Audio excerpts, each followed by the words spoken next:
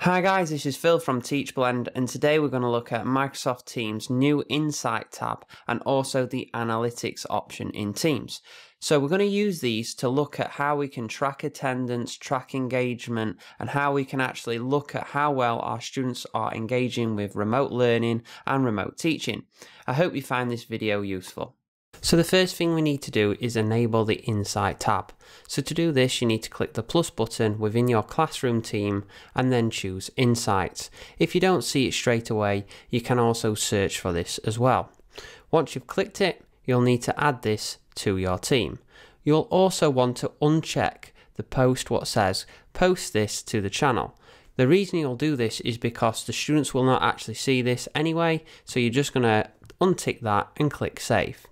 This will then pull in the insights. Now, as you can see on this example, nothing and digital activity hasn't taken place as it's just a test class, but you will see the students that have been added to this class. First thing you'll see is digital activity, average grade, on-time assignments, the average time for feedback, and the communication activity.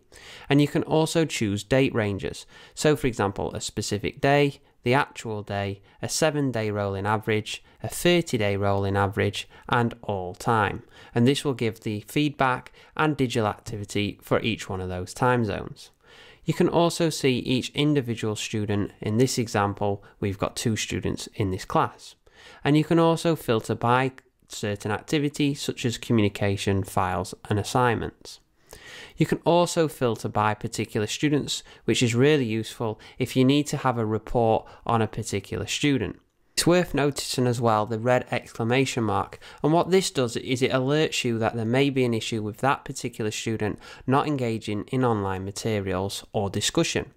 Now what we're going to do now is have a look at some sample data in a team so that we can have a look at what this actually looks like in practice.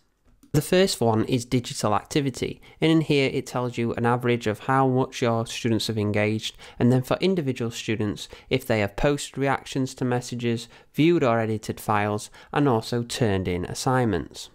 Next one is average grade, and this presents a calculated average grade from all the assignments that you have given, either for a particular student or for your class. If you hover over the dots, you'll see grade data for that particular assignment.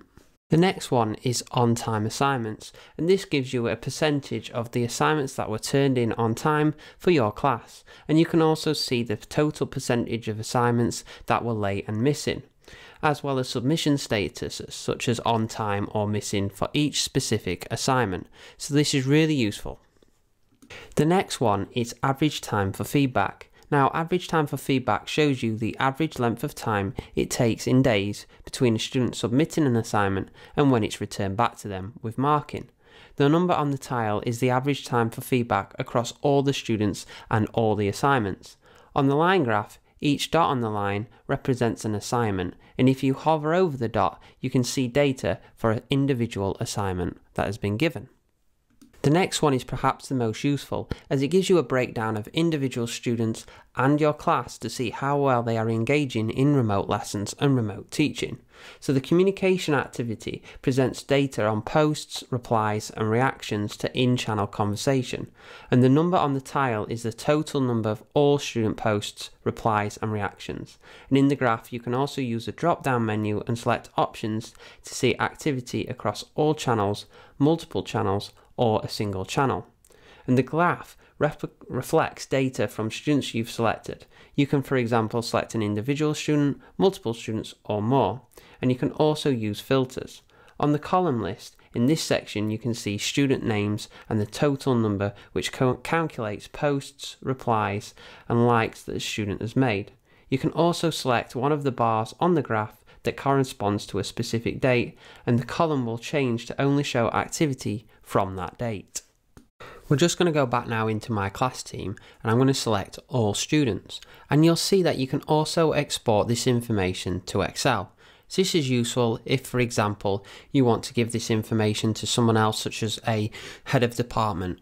You can also use this data to put into your teaching file, and you'll see that the tabs at the bottom break down the data into summary, assignment data, and communication data to keep it nice and simple to view. You can also view analytics from a team.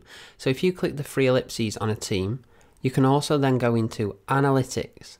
Now this is great to have a breakdown of just how well the class is doing in general. And you can select averages from 7 days, 30 days and 90 days. And in here you'll see such things as how many users have been active, when they've been active, what roles and activities they've taken place in, but not individual students. So this is a great way to get a general feel of how well that class has participated in lessons.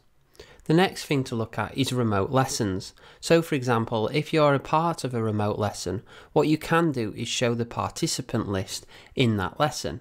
So this is useful to see which students have attended your online and remote lessons.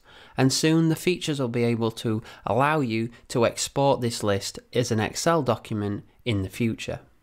I hope you found this video useful. Please remember to like and subscribe to Teachblend. Thank you.